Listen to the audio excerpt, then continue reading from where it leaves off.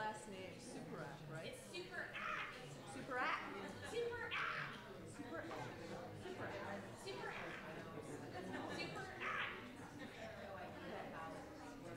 I'm going to do that. You know what she does? It's brilliant. It's something that like I learned from her. Superac. She was a gallery guide for each show, and then she becomes an emerald named each artist. So that whoever was working, like whoever was like the attendant in the gallery would actually pronounce the artist names wrong. She's really like thoughtful about everything, and that's something like I like learned. I mean, like she, but that was like definitely like very helpful. And she did it for her own name too. Super active. Super active. Super natural. Okay. You got in. You got in. We got in. And it's so sorry. There was pink and okay, it was really close. my jacket wasn't pink and scarves. Yeah. It was the whole thing. I ran back to White Eagle and the whole thing. We made it. We got it. We did it. Over the fight. You did it, okay. You did it. So hard. Gosh. I knew it could happen. Even under duress. Yeah, we made it. Did you start? Yeah, sure. Let's do it. Everyone here knows me, but just in case. Is this on? Hey, everybody. Thanks for coming tonight. I think pretty much everyone knows me in the room. My name's M.K. Guth, and I oversee the graduate school, and I am the chair of the Visual Studies program here at PNCA. Before we start, before I introduce our esteemed speaker, I want us to take a moment and acknowledge where we're standing right now. This place here at PNCA, in Portland, Oregon, in Multnomah Village, and to recognize that these are the ancestral homelands of the Clackamas, the Tumwater, the Chinook, and many other indigenous nations of the Columbia Basin. It's important to acknowledge these ancestors because we're all here right now due to the sacrifices that were foisted upon them. So in remembering these communities, we're honoring their legacy, their descendants, and they're living their present people, right? That's what we're doing here right now. And I say these words because for me, and as you know, for those of you that I've said this to before, words matter. They pay homage, they bear witness, and maybe most importantly, they remind us of the conditions in which we reside and of the work that needs to be done or is yet to be done. So thanks for taking the time with me to think about where we stand tonight. It is now my great pleasure to introduce our esteemed speaker, or should I say welcome back, Ceci Moss to PNCA. Ceci was here in 2015 as the curator, co-creator of the Alien She exhibition that took place here at PNCA with ArtAsiaPacific. And that exhibition had a profound effect on our community. It really looked at how Riot Girls, how it impacted cultural production. And for many of our BFA and MFA students, it's an exhibition that we still look back on. And they worked with Mac McFarlane in the production of this exhibition. So it's really nice to have you back and for me to do this introduction because I feel like you're already part of our community. Ceci's practice as artist, curator, writer involves traditional curation, but also you've created a lot of your own kind of non-traditional spaces, like the East Village Radio storefront in New York, which ran from 2007 to 2008, and your newest project, Gas, which is a truck gallery, mobile gallery that's parked around Los Angeles and online. And Gas is an autonomous, experimental, networked platform for contemporary art. Ceci has also been the assistant curator at of Visual Arts at Yerba Buena Center for the Arts, the senior editor of Art and Technology nonprofit arts organization Rhizome, and the special projects coordinator at the New Museum. She's currently a visiting lecturer in critical studies at the University of Southern California. She's taught at Scripps, NYU, as well as San Francisco Art Institute. An avid writer, she has written for Art in America, Rhizome, ArtAsiaPacific, Artforum, The Wire, and many other publications. And this last year, she released her first book, Expanded Internet Art, 21st Century Artistic Practice, and the Informational Milieu, which was released by Bloomsbury series International Texts and Critical Media Aesthetics. It's great to have you back. Thank you so much. Please join me in welcoming Ceci Moss.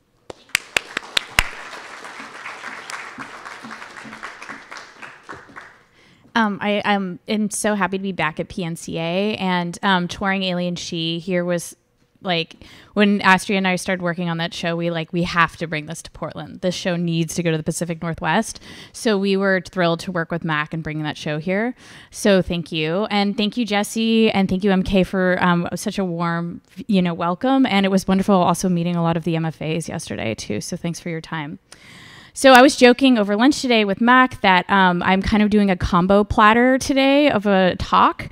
So the first part I'm talking about my new book, Expanded Internet Art, and then the second part I'm talking about gas. So I sort of combined two different talks into one, so I hope it works out. I'm sure it will. So I'm just going to go right into it. So this book came out in September, and I wanted to give you the background for the book. And then I'm going to basically explain the two sort of key terms in the title, Expanded Internet Art and Informational Milieu. And then I'm going to pivot and talk about gas. So that's basically the framework for the talk today. So this was my PhD dissertation at NYU, which I started writing in 2009. But then as these things take some time, I'm sure you've had friends who've gone through this process, it was approved and written from 2011 until 2015. And it was developed in New York City in the midst of a lot of discussions around post-internet. I was working at Rhizome at the time, which, as you mentioned, is an art and technology organization at the New Museum, and many of the artists that I was writing about, thinking about, were also my peers who I would see regularly. And in fact, there was a reading group at the time that was organized by Jean McHugh, who wrote a book called Post-Internet, and Brad Trommel and some other artists. I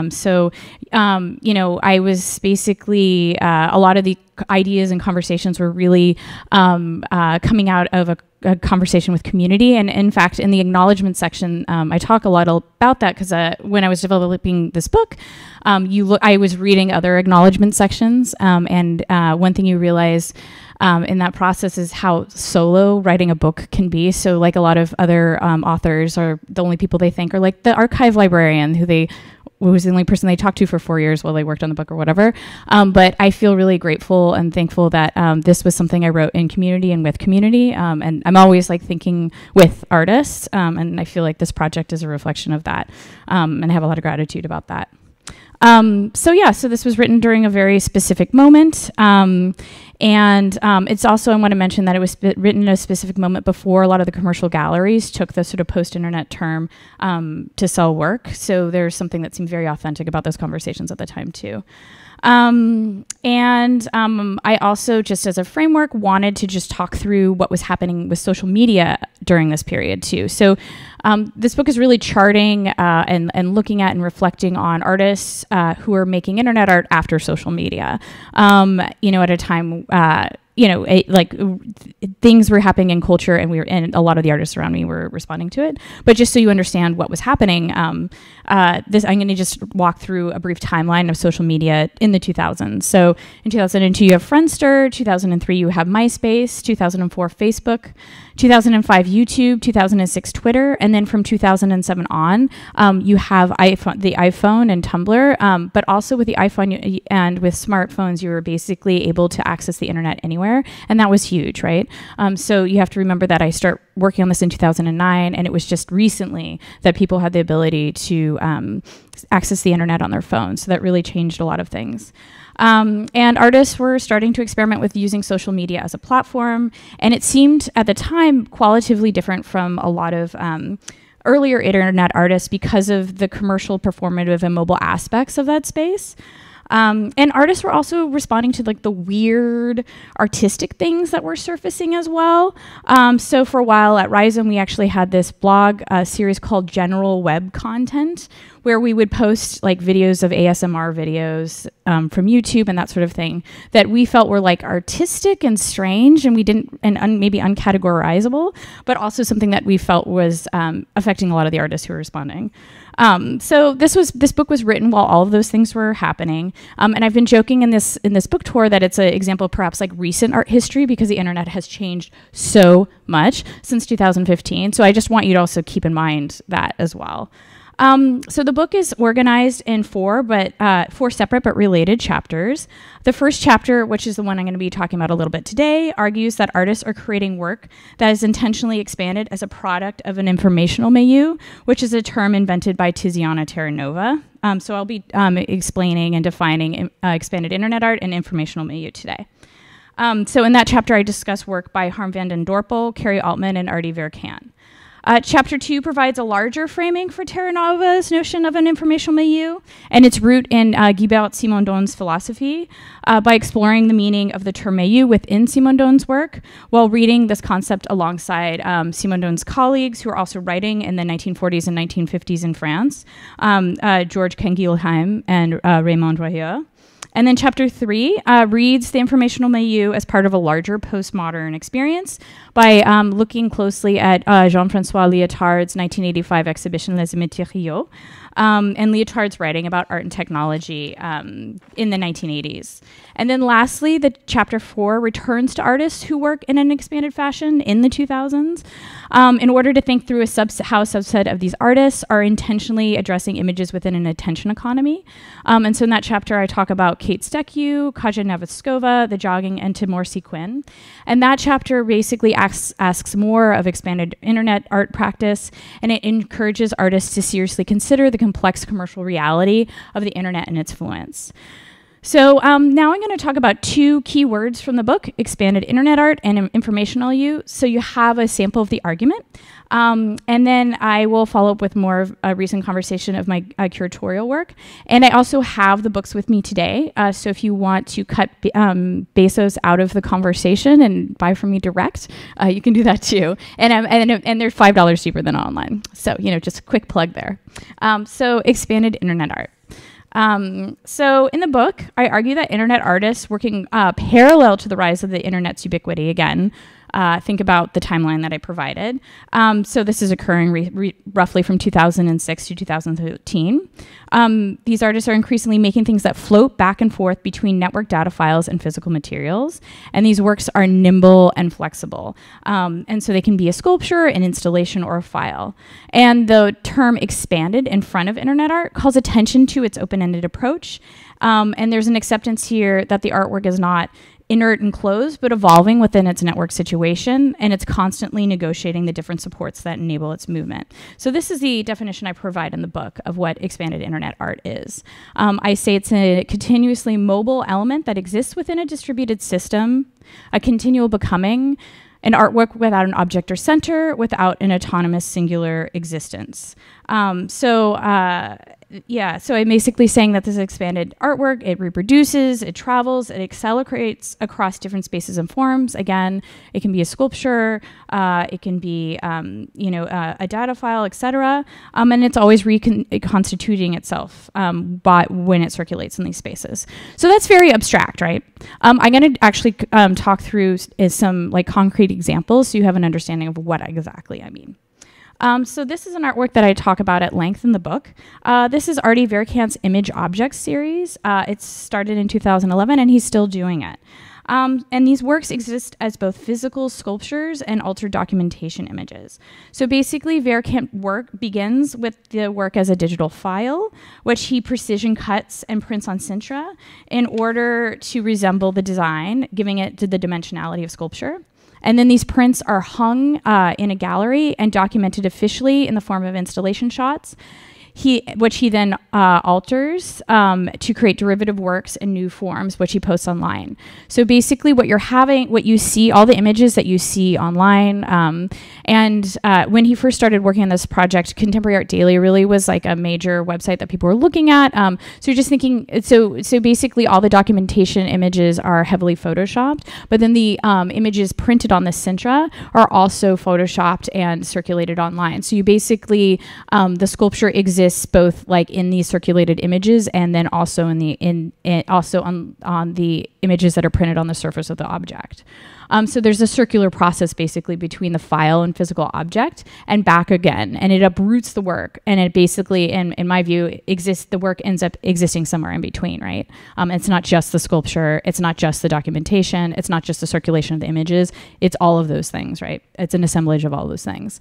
Artie Verkant also did a spin-off project called of this image object series called Similar Objects, and this is from 2012. 2011, excuse me, in which he searches the images to gather a slideshow of algorithmically determined like images that share the same basic arrangement and color scheme, such as photos of white shoes and Post-it notes. So this is kind of an extension of the project, right? So we saw with image objects, he's creating these sculptures, he's documenting them. The sculptures themselves are also featuring images that have been circulated, and you have to go this back and forth. But with Similar Objects, he's basically taking the images from image objects and then kind of routing them through this search by image option, right? And so I think so it's a way in which to kind of engage with how these images are circulating online through an algorithm. So both Similar Objects and image objects do away with any notion of original and copy and basically equalize all instances into assemblage of likenesses. And I think they respond to and participate in the cyclic transformation of his output from JPEG to sculpture to searchable image and back again. And I think what's so compelling about Verkant's work is he's very much in dialogue with the means and ways of information distribution. So in the book, I argue that expanded internet art is a product of an informational milieu, where informational dynamics optimize the production and transmission of digital information within the immediate environment. So for me, and this is the argument I make in the book, the key issue in expanded internet art is not that internet is online or offline, real or virtual, net or post, but that all art is increasingly embedded within this informational milieu. So let's talk about this key term. This term is actually something I encountered in grad school when I read this book by Tiziana Terranova. And I actually, I was in a graduate seminar with taught by Alex Galloway called The Politics of Code. And it was one of these classes that really just changed everything for me. And actually, I could name a number of upcoming books that basically were produced from this one seminar. So it really was like one of those groundbreaking things. But for me, as you know, a graduate student encountering this book, it really helped clarify a lot of the things that I was thinking about. And again, remember, I'm talking about this work with my with like artists and my colleagues at the time too. So this in Network Culture, Politics for the Information Age, Terranova develops her term informational milieu through a reading of French philosopher Gilbert Simonon's concept of a milieu. As I mentioned a little bit at the beginning, during the advent of cybernetics in the 1940s and 1950s, Gilbert Simondon was in France, and he was responding, to some people like Norbert Wiener. And he basically, through his theory, was describing how things emerge in relation to their environment as a type of becoming, one that was explicitly presented itself in opposition to what he felt in kind of both British and American cybernetics as hylomorphic and substantialist tendencies of dominant theories of information. And one of those theories that he was looking at was the Shannon-Weaver sender-receiver model of communication, which I'll talk about in a second. And what Simon Doan did is he posited that there was no content proper to any elements within a system, and I'll unpack this in a second, and form as signal is never abstracted from matter as noise. So for him, when he's talking about information in this very early moment, he sees it as incessantly engaged in a continual process of exchange within a metastable milieu full of potential energy. And he always sees communication as containing the terms of its milieu and not abstracted from it. So I'm going to break this down so it's a little bit more concrete for you. So this is the Shannon-Weaver model of communication. This is, so if you ever, for those of you who've ever been in a media studies class, this is like something you encounter the first few weeks. It's sort of drilled into your head. This was written in 1948. So clearly one of the forms of mass media during that time was radio. So I think that's a good example of how to walk through this. So you have the information source. It transmits a message through a transmitter, and then you send the signal, and then the receiver receives that signal, and then the message is received. So you think about like a radio signal, right? And making sure that that is clear and that there's no interference with that signal. And so the role for engineers in this structure is to eliminate noise, to make sure that that the signal is received and that the signal is clear. And one of the things that Terra Nova talks about in network culture is that she says that in an information age, basically signals become more important than signs. So as someone who's doing their PhD in comparative literature, that kind of blew my mind, right? That we are in a culture where signals have more significance than signs, right? To go back to the story about Simon Doan, so he's looking at this, and he actually sees this as sees a lot of issue with, he takes issue with this understanding of information. He instead, and I love this part of Simon Doan, he instead thinks that reads information as more like the crystal in the mother water. He sees that basically instead of it being just the signal and everything being sort of optimized for that signal, that basically information contains, as I mentioned, all the elements of the milieu. So the milieu would be like the mother water around the crystal and the crystal itself. And so for Simon Doan, he's seeing these things operating in a symbiotic relationship with each other. So here we are in with Terra Nova, she's looking back at Simon Doan.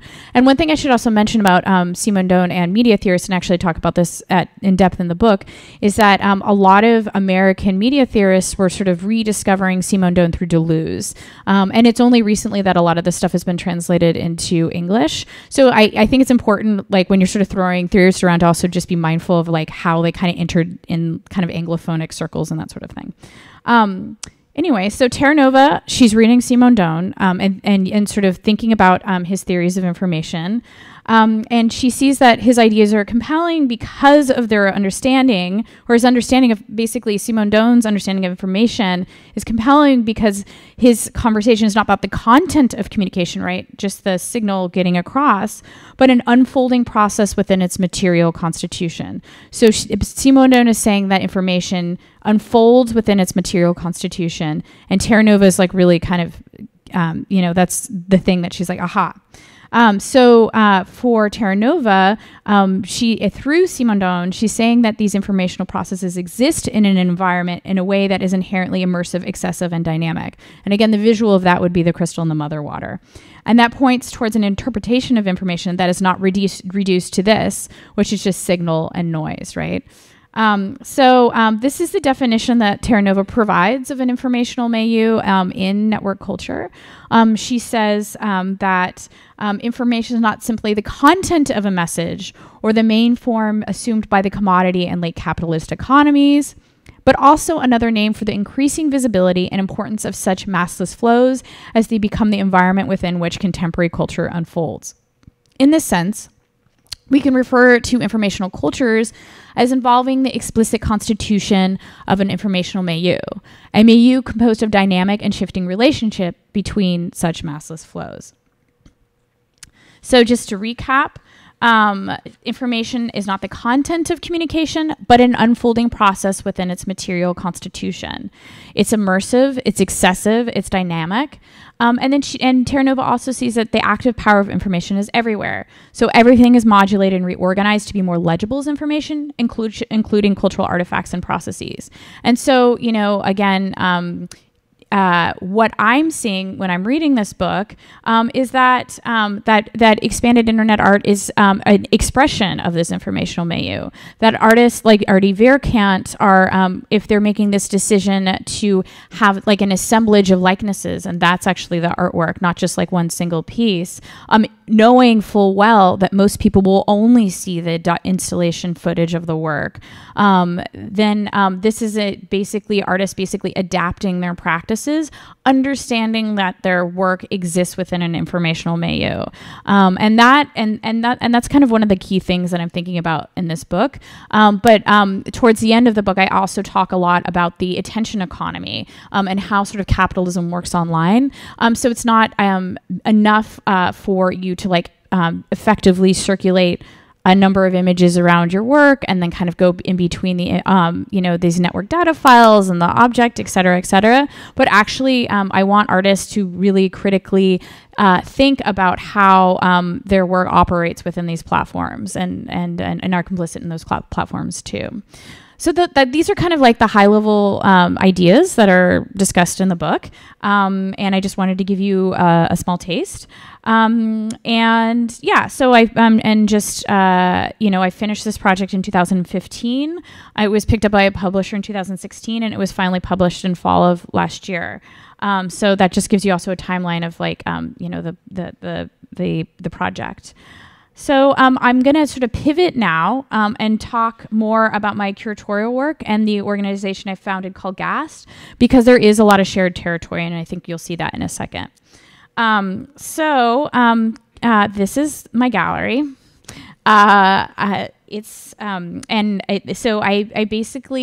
moved to LA in fall of 2016, and I started this space in fall of 2017. And I moved to Los Angeles basically because I was coming from the Bay Area, and I didn't feel like it was possible for me to start an art space from scratch. And after working in arts institutions, like really amazing, incredible arts institutions for 15 years, I really wanted to do something different. And I also felt confident that I could start something from scratch. So I moved to LA. I met with a number of friends who have also started their own art spaces. Originally, I thought I would move into a storefront and live in the back and do the gallery in the front. But one of the things that came up in a lot of the conversations with my friends who do run alternative art spaces in LA is that geography is a huge barrier. So, if you have a gallery on the west side, only west side people see it. If you were on the east side, only east side people see it. And as someone who just moved to LA, I really wanted to engage with everyone everywhere. And I also was coming from the Bay Area where I saw a lot of examples of mobile art spaces. So one of the big inspirations for this project was The Bus, which is a mobile performance venue that was created by John Benson. So he bought an AC Transit bus, which I guess, I don't know the name of the city bus here. So he bought a city bus, like a huge bus. He gutted it and turned it into a performance venue. So they used to have like noise shows and punk shows and stuff all over Oakland. And he actually toured it. Oh, it was also run on biodiesel. And he toured it to Brooklyn, and I helped organize like a music festival on the bus. And it was like one of the most beautiful days of like, it's hard to even describe. It was such a great project to be involved with. And so it was things like that. I was like, oh, I don't need to do the storefront thing. I can maybe do this differently. And so much of this project is, an attempt to try to think of organizing an art space and curating outside of like traditional sort of frameworks. So this is the mission statement for GAS. So I say it's mobile, autonomous, experimental, and a network platform for contemporary art. And then I say a lot of other stuff, which you can read silently to yourselves. And I'm just going to go through the kind of key terms so you have a sense of like with the project. So I say it's mobile. So that means it's flexible. There are multiple sites for the project. Importantly, the exhibitions exist both offline in the truck and online on the website. So I use every available space as an exhibition space. So every show there's an online component, and then the gallery itself is only 8 by 10 feet, so it's quite small. So I use every space. Like I've put stuff in the ceiling. I've worn work before, and I've even talked to artists about doing like performances as part. I'm like, everything's open. I've done installations in the front driving cabin. I've done performances in the front driving cabin. So there's a lot of like experimental and mobile options with this space. But I also have been able to do pop-ups of the truck all over LA. So for each show, so I do 3 shows a year. They're open for 3 months. I'm open 1 day a week, and then I partner with an artist-run space to open the truck every week. So I can be like, hey, go to Tin Flats or go to Night Gallery. I'm there on Saturdays, and people know to go there. But then I also am always doing pop-ups, and so most recently I was at Spring Break Art Fair. I had a show open about a week and a half ago. There's this really awesome artist initiated project called Other Places Art Fair, which it happens at Angels Gate Cultural Center, which is a former military base in San Pedro. And the curator, Keith, basically invites all these artist-run organizations to do site-specific projects all over this former military base that overlooks the Pacific Ocean. And it is one of my favorite events in LA every year. So that's coming up. So I do a lot of things like that as well. So this project's autonomous. So it operates as a fiscally sponsored nonprofit. So that allows me a lot of, I can apply for grants, but then I also do an edition for each show. And the editions help support the project. And the editions are really affordable, usually under $20, so that my friends can buy it and the artist friends can buy it and then live with these objects. And then that basically helps pay for each show. Yeah, and then I talk about it more as a platform instead of a gallery. And I'm gonna kind of I have like a little chart to maybe talk about this. So this is another shot of this space.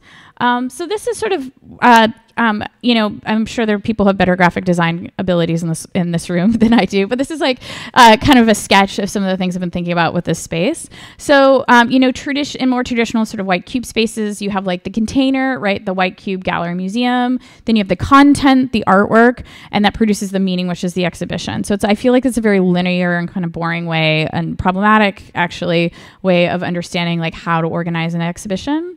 But as you can see, and so much of the language here is so inspired by my PhD project too. So I'm hoping you'll kind of see that there's a lot of crossover here. I'm sort of seeing GAS. So instead of a container, I see it as a platform, which is an active agent. And as I mentioned, the exhibitions include the website.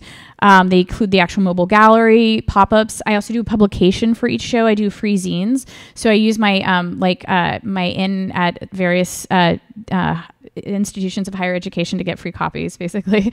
And to give away the zines. And then the artworks themselves in every medium. So I've shown video. I've shown video, sculpture, painting, performance, installation, you name it. So artworks in every medium I see as an active agent. And then also the milieu itself, there's these responsive changing conditions in which the exhibition exists, right? Because I'm going to all these different places all over LA and the other thing I should mention too is when I do pop-ups, I'm also very mindful of, I don't, unless it's like an intentional part of the show, and I have an example of that in a second.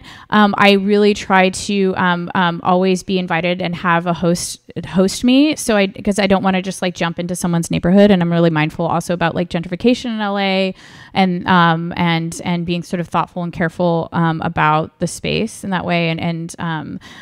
So in that way, I'm always a guest everywhere I go. But then in the couple instances where I have done like guerrilla style pop-ups, I did a show called Anatomy of Oil that looked at oil extraction in Los Angeles. And LA is the largest urban oil field in the United States, and there are active oil wells all over the city. So I did a show where we parked the truck at these active oil wells and did like performances and silent meditations and all sorts of other projects with artists, so that people became more aware of this thing you see everywhere in LA, but you don't necessarily see. So in that case, like when we did these guerrilla pop-ups, it was like intentional and very like, you know, it was part of the show. Yeah. So this is sort of, again, I'm still working through, I'm like very open about the fact that like, I feel like gas it's an experiment.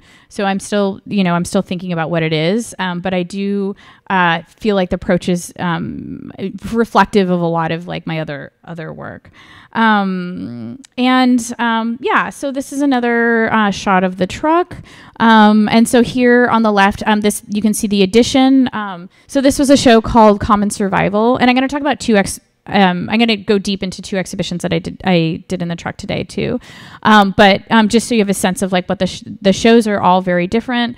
This show had a zine library. The edition was a piece that was a print on this seed paper, and anyone who bought the seed paper would have to plant it into a garden. So this was an ecological show. And then we also had zines. So I always have zines, I always have editions. And for this show too, I don't know if I have an image of it. I also, this was curated by the Institute of Queer Ecology, and I was a temporary member of the Institute of Queer Ecology for the show, so I wore a uniform too for the exhibition and greeted people in uniform. So again, I also am very open. I'm like kind of a part of the piece, and sometimes depending on the project.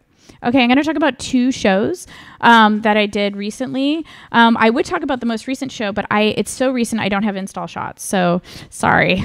And I didn't want to show like crappy Instagram photos that are kind of blurry to you guys, because it is a really beautiful show. In 2019, all of the shows were by artists who were considering world building, science fiction, and utopian possibilities in their work. And I felt, given the rise of fascism and bigotry within the United States, and especially with a heightened awareness of the greater political climate of fear and instability under Trump's administration, I felt it was imperative that an independent space like GAS would try to create room to imagine alternatives, engender hope, empower resistance, and build communities. So that was basically the framework for a lot of the shows that I organized last year. And actually, a lot of the shows this year, too, are in that space. Anyway, so this was a show I had up in the fall. It was a solo show by Sonia Gerdes, who's a Los Angeles artist. And for basically the last decade, she's had this conceptual science fiction project called the Oxygen Energizer, where she imagines a future in which machines create energy from oxygen, and breathing is recognized as this connecting force between all life. So she, and actually the show sort of emerged from a studio visit we did even before I started GAS, where she had applied actually for a grant to buy a car to create a space for the Oxygen Energizer. And then I ended up doing GAS, and then we were able to do the show together. So she turned the truck into a hub for this Oxygen Energizer, and visitors were invited to breathe together within this space in order to kind of create a sense of collectivity. And then we had a number of different performances, interactive workshops, in order to have a dialogue around air and energy's boundless potential. So she was really seeing the truck as like a gathering space. So this is the sort of outside of the truck. I partnered with the Los Angeles Municipal Art Gallery to park the truck there. So I was there every week.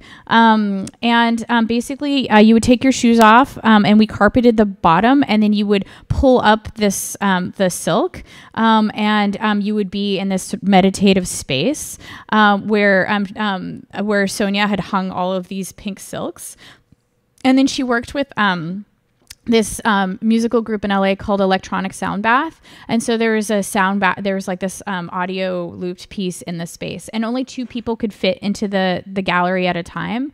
And so people would just sit in there and breathe together. And that was sort of the intention of the work. As I mentioned, everything is used in the space. So one thing I was really excited about with this show is that Sonia did car magnets, which was something I've always wanted to do. So I was so happy to find an artist who was like, yes, let's do car magnets. And so she also has this whole kind of sort of visual catalog around the oxygen energizer and this sort of figure. And so we printed car magnets in the space. We also had a video in the front driving cabin.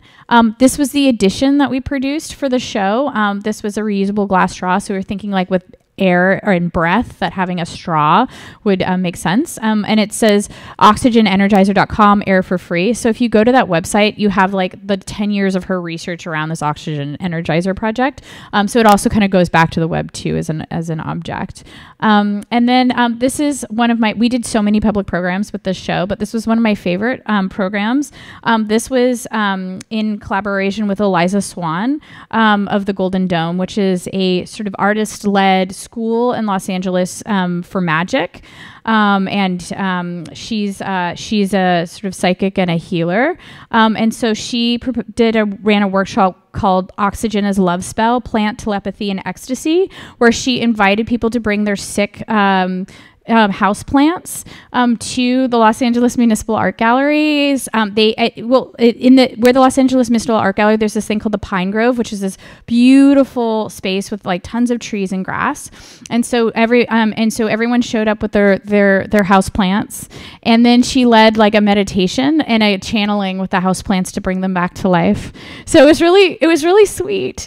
And it was also one of these like the thing about this location, it's like on a hill in Los Feliz that has like one of the best views in LA. And then we were parked the truck there basically when in LA we call the golden hour, when it's just like the whole sky turns pink. So the whole sky actually looked a lot like Sonia's like pink silk. So it was just like to spend every Saturday there was unbelievable, and I felt so lucky to do that. But this was just one of the, like, we did a ton of other public programs. We also did we collaborated with Flax, which is a recently closed nonprofit that supports site-specific projects around LA, and they had a drive-in movie theater. And so Sonia performed.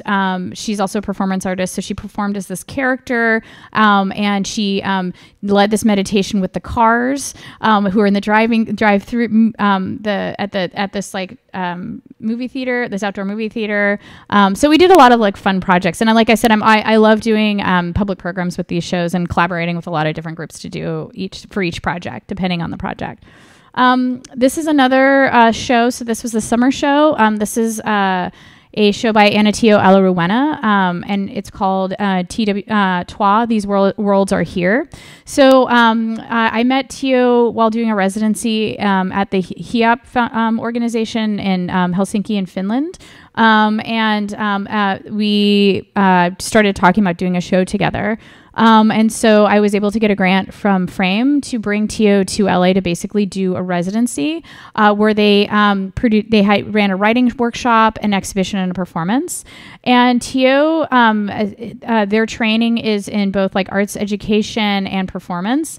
And so they ran this writing workshop at Naval for queer folks and women-identified folks to basically write science fiction for the world that they want to inhabit and actually embody that world. So a lot of Tio's research is also looking at live action role playing. So they the writers in this workshop, it was like a 4-day workshop every day, and all of the people in the workshop basically were writing the kinds of worlds they would want to inhabit, and then actually kind of inhabiting those worlds through live action role playing.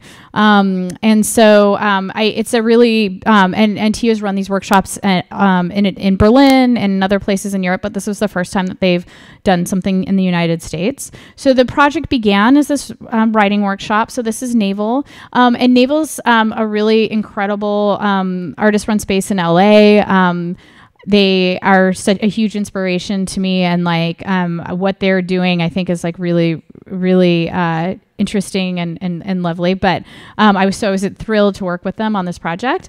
So basically, TO ran the writing workshop in July, and then everyone sort of engaged in that work over the 4 days, and then we took that writing and we created a publication. But then also everyone also recorded the stories that they wrote, and that became an audio installation in the truck. And then excerpts from the text were also written on the walls. And then we also had an animation by Annie Polaka, who's another Finnish artist, in the back. So this was, and so people would just sit in the truck and listen. And the other thing I should actually mention with the show, one of the strange, surreal things that happened is in the first 30 minutes of the workshop, we had the biggest earthquake in LA in 15 years. It was a 7 point a 7 point on the magnitude. And so a lot of the stories were sort of about kind of and then everything went back to normal, even though it was like absolutely terrifying. And so I think there's this way in which a lot of the stories were also imagining kind of like climate change and like sort of future catastrophes, and the fact that it gets, even in the face of that, we normalize it. And so if you listen to the audio, there is all these sort of conversations, or there's a lot of discussion of earthquakes and stuff. And I think it just like really set everyone in this specific way, because that's how the workshop began. It was very, very weird. This is the publication that we did for that. And that included stories, writing, sketches from the people in the workshop. And then I also parked the truck at the Women's Center for Creative Work, which is another incredible organization in LA that supports feminist art practices and feminist creative practice. And they actually have a print shop, so I was able to risograph the covers for the publication using their print shop. And then I parked the truck there every day for a few weeks, and people came and saw the show. And it was a really, it was a really great project. And then we also did some public programs too. So Tio is a performance artist. So this is another pop-up we did at Ochi Projects, which is a commercial gallery in LA that primarily, I think almost exclusively shows Los Angeles artists. And then Tio also did a performance at Human Resources, which is another awesome artist-run space in LA that's focused a lot on performance. And then we parked the truck outside with the show. So as you can see, all of these exhibitions have like so many different places in which they live. And I wanted to kind of conclude with this quote that was an inspiration when I first started working on gas. So I'm in a room full of artists. So, when you're like thinking about a project and you like are reading something and you write it down in your notebook, this was one of those like quotes that I sort of wrote down. So this is from Nicholas Borio's The Radicant.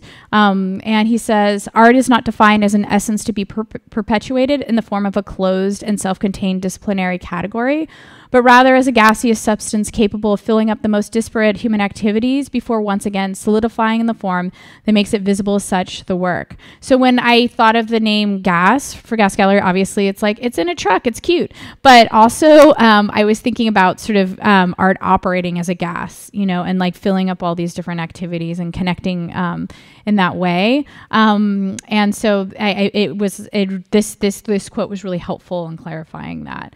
And that's all I have. I can open up to questions. Here's all my information if you want to stalk me on various social media platforms. Thank you so much for having me. I'm really happy to be here. So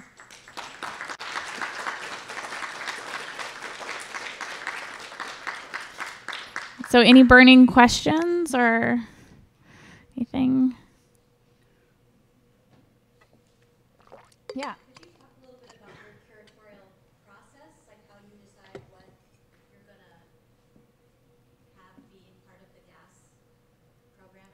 Yeah, so I'm constantly doing studio visits with artists. As I mentioned, like even my book project was something like I can't really think without artists.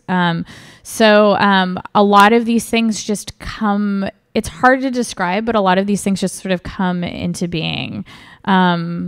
And I mean, like with Tio, we did a studio visit and we just talked for hours, and I was like, I want to work with this person, and I need to figure out how to do it. But also they have their practice lends itself to, that's the other thing that happens a lot too, is that the parameters of gas are so unique that often the artists I work with have a practice that can like apply to all of these different spaces.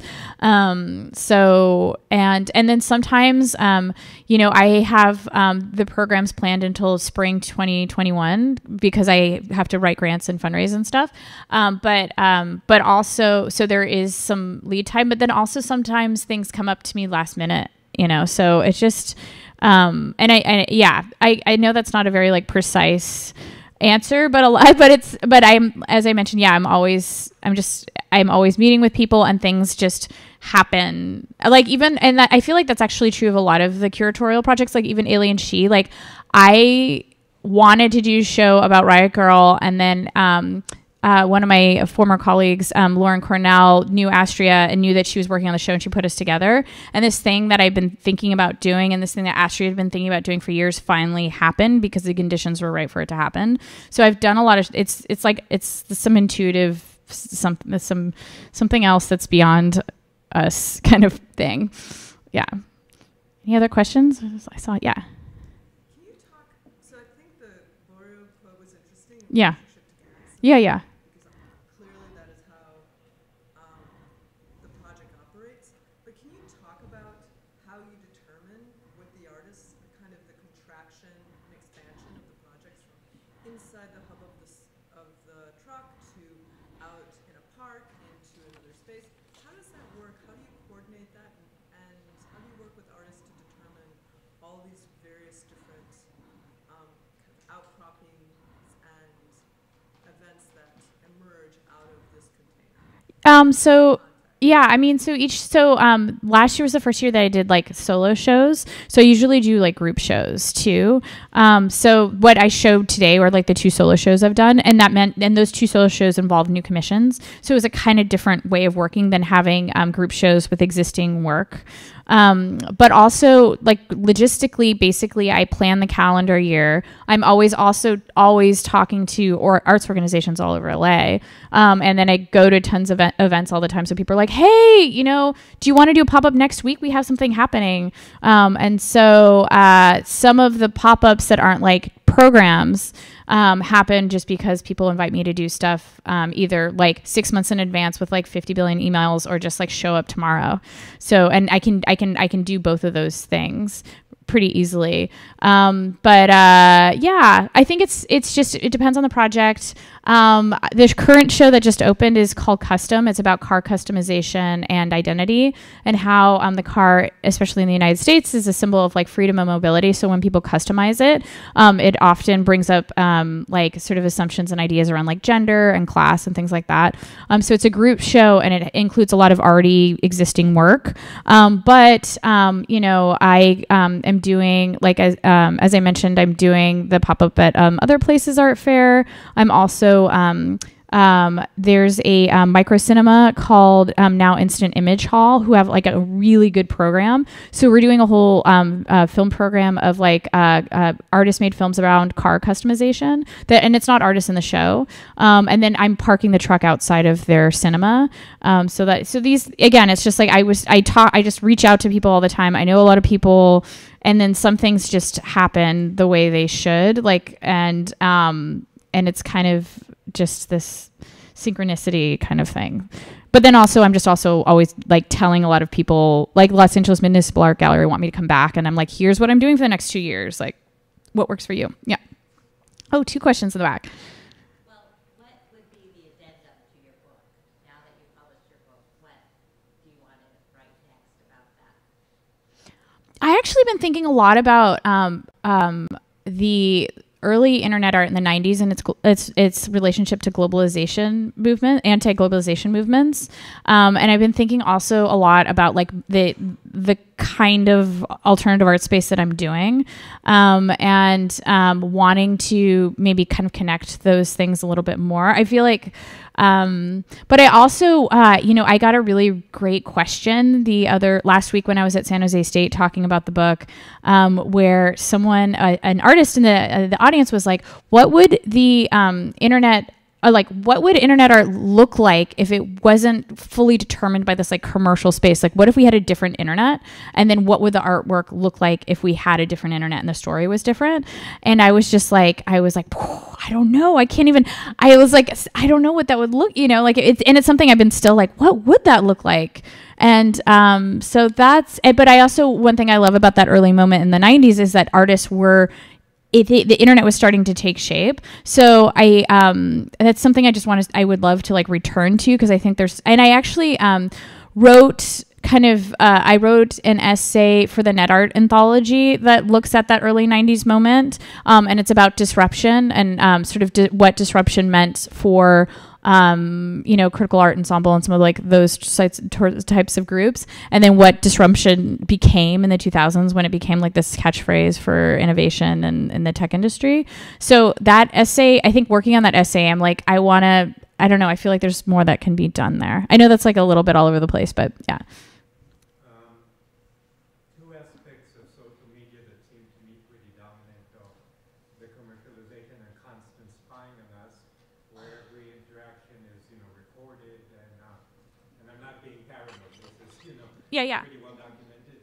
And the other aspect is, and I'm saying this as a person who doesn't have a smartphone or cell phone, it's the constant need to record everything we do, constantly not being present. You go into Forest Park and half the people are either screaming into their phone or, recording their feelings. I noticed in the photos of the bus, in each photo there were two photos where there were 7 people, one included a baby.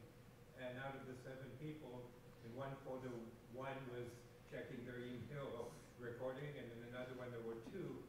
And I'm wondering, obviously artists have responded already to that. But for me, as a person who, for instance, I co-host a bike show here in Portland on cable, and my co-host is obsessed with constantly recording, constantly, how many people look at our message. And for years I resisted being part of that, in my opinion, madness. I always felt that the people who need to listen to our show will listen, if not in this life, in the next life. But eventually I joined it, so now I have an account. I use a literary hero of mine, so I don't need to have my own name. But I'm wondering, and maybe that's in your book, if you address those kind of dominant features, and obviously artists have probably responded to it, adding to more of the, not being here. Yeah. The chapter 4, which I didn't talk about that much, talks about basically ask that artists like attend to this attention economy and critically attend to it.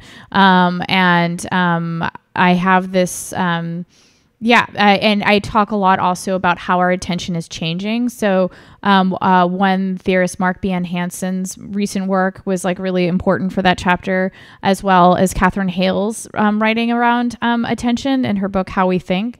So that chapter really addresses exactly what you're talking about, saying it's not enough to like have your work circulate in all these spaces, but that artists really need to be thoughtful about and intentional about how our attention is being changed basically in those spaces. I think I saw another hand. Did I see another hand over there? No. Did you? Okay. Yeah. Oh yeah. So with Gas, you show a lot of photos of exhibitions that it's all rooted in physical space. Yeah. That's an important part of it. But I think you mentioned that there's the website component of it. You talk a lot about internet art. So what's the interest in physical? Yeah, I need to add more slides to the website. So every show there is a web piece. So like right now for custom, I have a video by Nikita Gale. And for Sonia Gerda's show, we actually had a plugin that showed the air conditions in Los Angeles every day. So an exhibition that's looking about breath and air, and air is energy. That was important. Let's see. For Common Survival, which was the show that was curated by the Institute of Queer Ecology, we had there was a icon that would link to a web-based project by one of the artists. I'm trying to think of so yeah, I need more slides of the web stuff. So thank you for reminding me to do that. But yeah, for each show, it really is different, and it depends. Oh, for like Anna Tio Alaruena, Tio made this like animated GIF. So when you would go to the website, that's what you would see, and you have to click through that. So it just depends on the artist and the project, but I try to always have something. And I actually need to get better at like archiving that. I did a lot. I updated the website, and that's the other thing. I do everything. So I install the shows, I built the website, I update the website, I do all the PR. I'm like there, gallery sitting every week. Like I print the zines, I put together the zines. Like this is a very much like a one woman operation. But yeah, I mean, and it's really fun and awesome and exciting. But yeah, anyway, so I updated the website with some more stuff, but I was thinking recently, like I need to do more to archive some of those projects, especially, there are a number of, web projects that are standalone websites that are separate from GAS. So I need to, do more, I think, in terms of like making sure that those sites don't just disappear. So yeah, any other questions? Well, thank you so much. And if you want a book, I have them. And I thank you so much for the invitation. It's been really lovely. Yeah, take care. Yeah.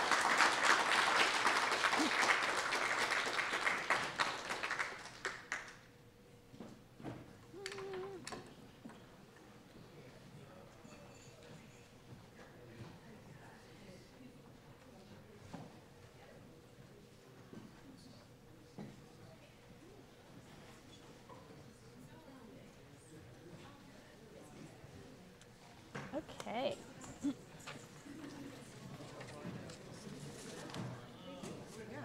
Thank you. Thank you. That was so great.